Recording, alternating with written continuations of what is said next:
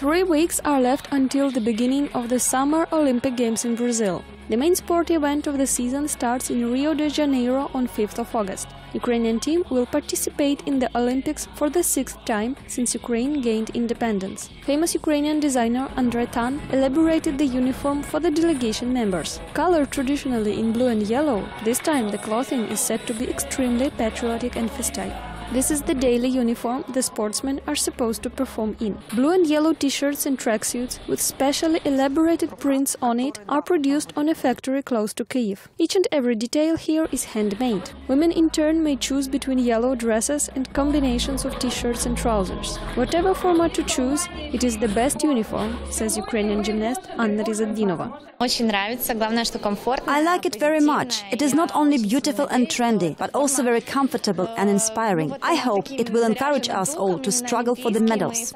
Anna Rizatdinova has been working over the project for 9 months. At first, the designer elaborated the sketches, then followed the thorough process of choosing the right fabric. Eventually discussed various models with the sportsmen themselves.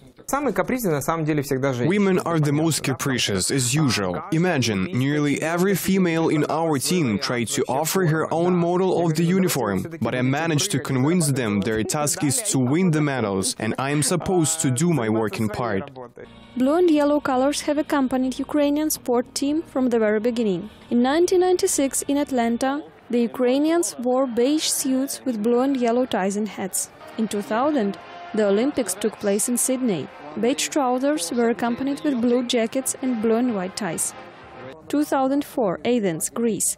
Blue suits, checked ties and white shirts. Women wearing beige suits and carrying blue and yellow scarves.